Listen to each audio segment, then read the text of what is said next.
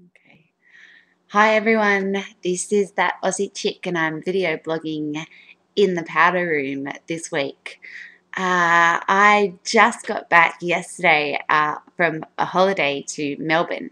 My children went to their respective grandparents' place, and I went to Melbourne for an Australian blogging conference, which was awesome fun.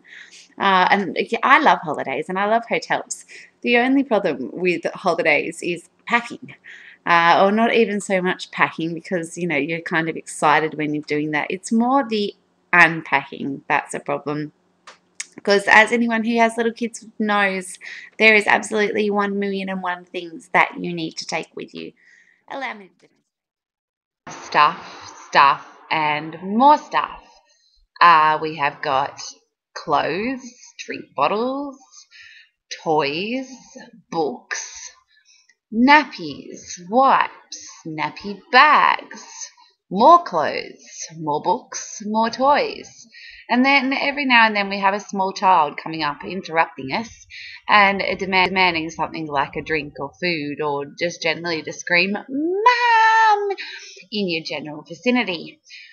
Then after you get through unpacking, you have to deal with the next part, which we'll get to in a moment. Because I just wanted to point out one more thing to you. While you may feel that you're moving a bit like this,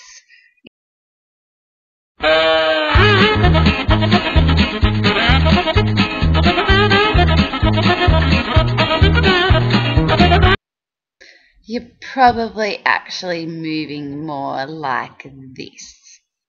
Because after all, you've been on holidays for a couple of days and the whole world feels a bit slower. And then after the unpacking comes the week's worth of washing.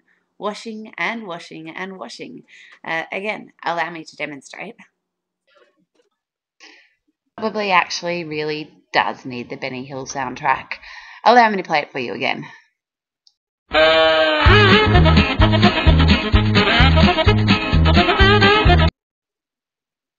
Okay, I'll stop being annoying now, but you get the picture.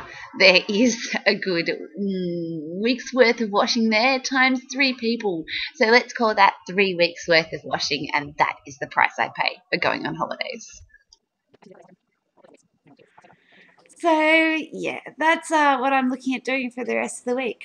Unpacking, folding, washing, a bit more washing. Obviously, when you go away with little kids, as I said, you need a lot of stuff. It's just absolutely ridiculous.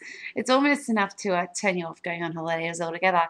In fact, I'm so exhausted, I actually think I need a holiday to recover from the holiday that I've just been on.